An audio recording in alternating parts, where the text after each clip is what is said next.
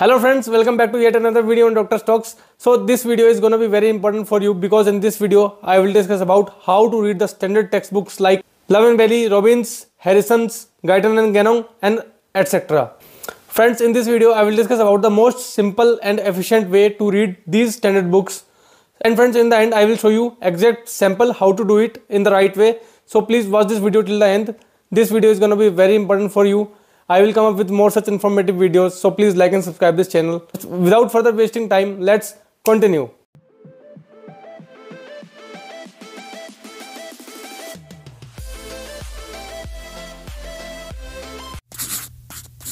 Friends, as we all know that majority of students do not have habit of reading the standard textbooks, but when they enter into their post-graduation, reading the standard textbooks is almost must.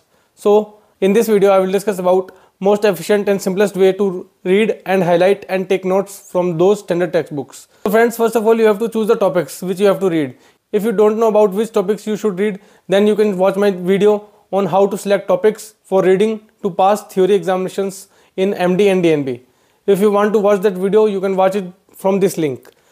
Whenever you are reading any topic, just think about the questions which can be asked from that topic and highlight only that portion which you can write in the exam. Because in exam you cannot write each and everything. So friends, first of all you should have 3 highlighters. One is for marking the headings, second one is for marking the main text which you will read again and again and which you will write in exam, and third one is for special points which you are feeling that these are important for clinical practice or for NEET SS examination. So friends, I will show you a sample by opening a topic that is malaria in Harrison's. So look at the screen now. So friends, I have opened a malaria topic and I have chosen 3 highlighters.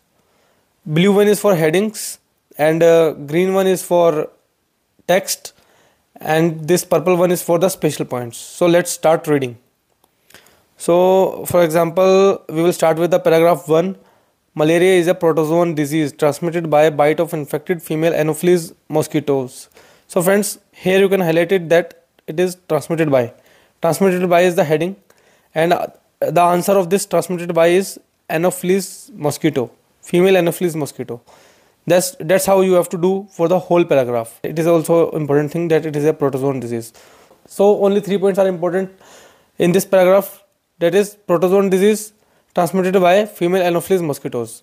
So as you can see, the not more than 2-3 points are important in this paragraph which can be written in exam. So when you will read this again, then you can read only highlighted portion and it will save 80 to 90% of your time. So let's continue further. Now we will read about etiology and pathogenesis. 6 species of genus Plasmodium cause nearly all malarial infections. So you can highlight 6 species. Okay.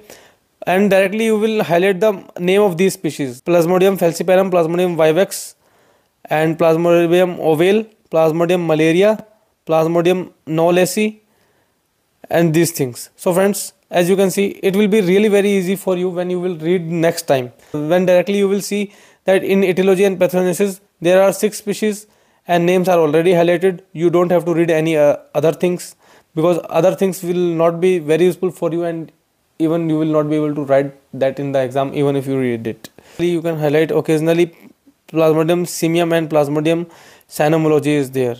Okay. This is an important point. You can highlight almost all deaths are caused by Plasmodium falciparum malarias. Okay.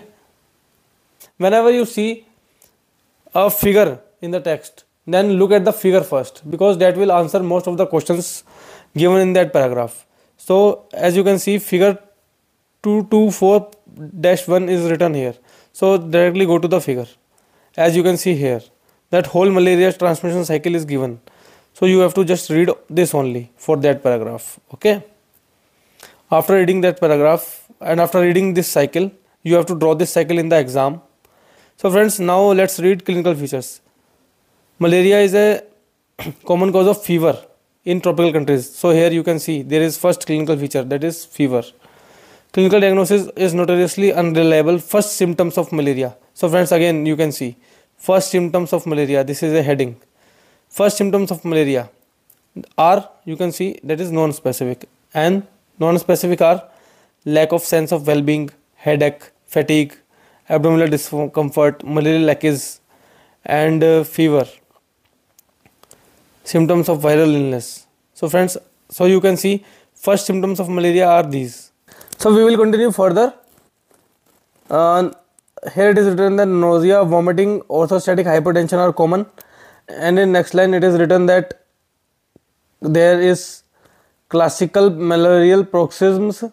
We will highlight this in blue, and the classical malarial paroxysms are spiky fevers, chills, rigors at regular intervals, which suggest infection, often relapse with Plasmodium vivax and Plasmodium ovale.